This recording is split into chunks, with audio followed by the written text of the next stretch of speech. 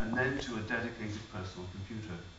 It's a cheap video camera because it was developed for security reasons, but it works very well. It's a color system and we can focus it. Also in this box we have an experiment. The experiment here is a candle drop experiment which will be performed in a few minutes.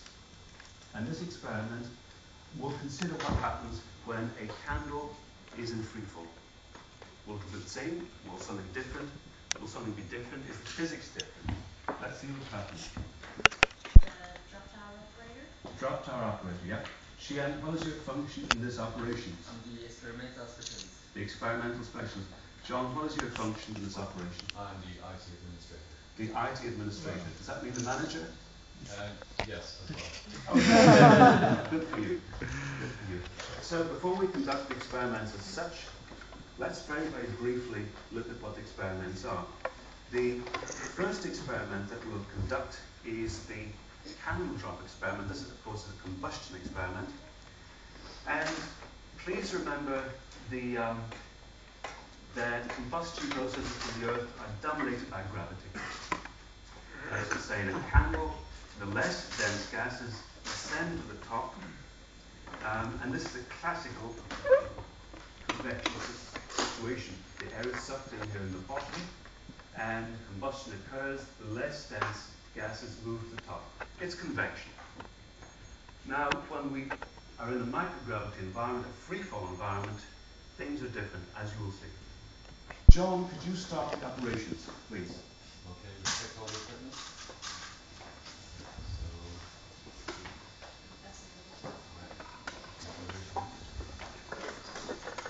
So, okay, turn back the candle, please.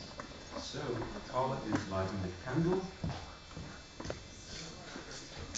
As mentioned, John is coordinating this exercise. Candle into the drop box. And John has devised a protocol to instruction. Equipment specialist, close the box. The camera is working.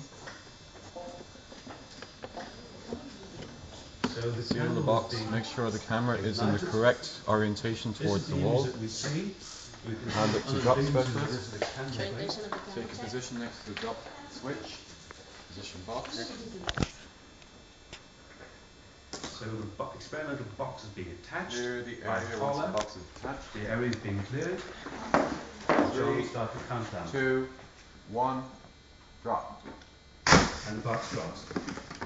So, what happens? We've seen the box dropping. The candle flame, by the way, has been extinguished.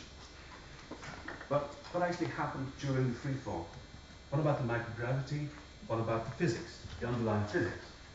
So let's look at the video footage. Slightly tilted. And for this exercise, Joel is going to kill the lights, so we'll put better contrast. And let's see what happens. So at this point, I would invite John to bring us to the very start of the drop, and then we can look at what happened. Play it real time? Let's look at it in slow motion first. Okay.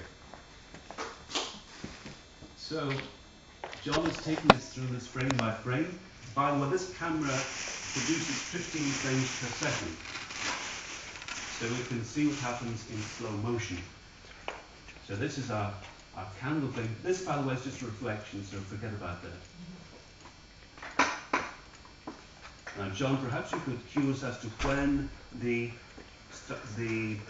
drop starts, the precise instant when the drop starts. It's almost there. Okay, we're very close. Okay, it started. Okay, so go through one frame at a time, please.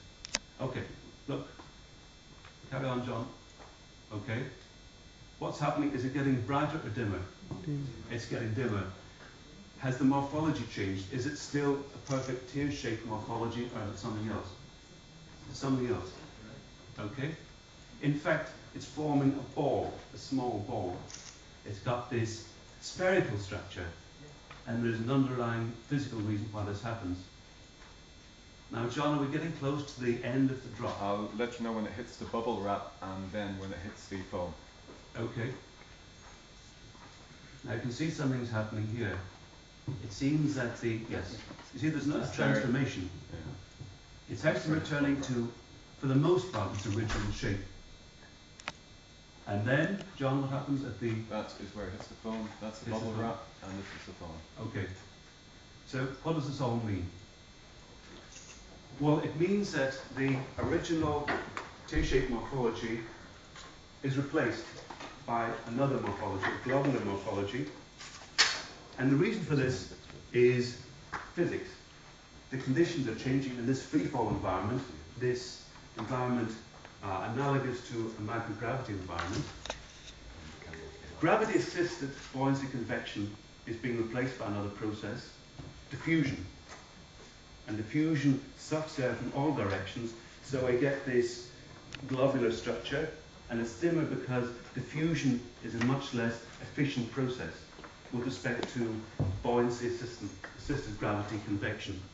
So in this free-fall environment, this microgravity environment, we see a physical transformation. The combustion physics is quite different.